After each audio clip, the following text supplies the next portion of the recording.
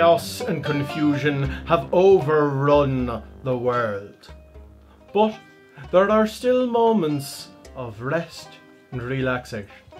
This is Lockdown Bard. This poem is entitled On a Change in Literary Fashions.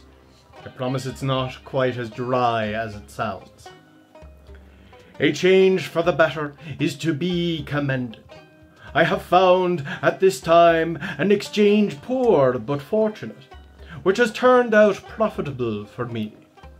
I have abandoned the delicate series of keen and earnest admonitions for a common sort of easy art, which brings me more praise. By the obscurity of carven ornament, I used to earn disgust. Many protested that my verse was unworthy of favour. Henceforth, though, great is the luck, I renounce a single groat of the profit thereof, if one stanza of my poetry passes the understanding of anyone in the world. Free and easy verse on the open road, since that is what is asked of me, I will discharge the debts by the leave of the Earl of Tyrconnell.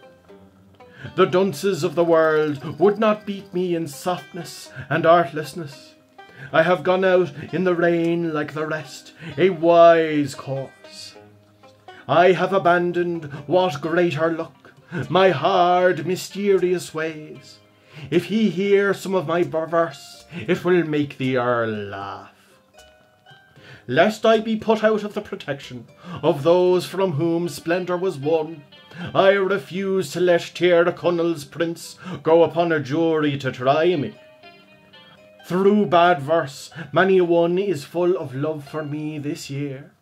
I would earn more affection, but for my fear of the Earl. A's son, the sober-minded, a man who found my hard verse very soft. It is easy for me to be brave now that he is away in England. Every poem I composed hitherto used almost to break my heart. This new fashion that has come to us is a great cause of health. If the Chief of Bareness find fault with any quatrain that is made by me, there will be many opposed to him. A change for the better is to be commended. Now, the point of this poem is to celebrate a change in literary fashions, as the title suggests, but also to celebrate the change in, well, to celebrate the change in fashions, but to celebrate the freedom that is brought to the poet. So the poet talks about preferring to have his poem understood than to make money from it. He talks about having abandoned his mysterious ways.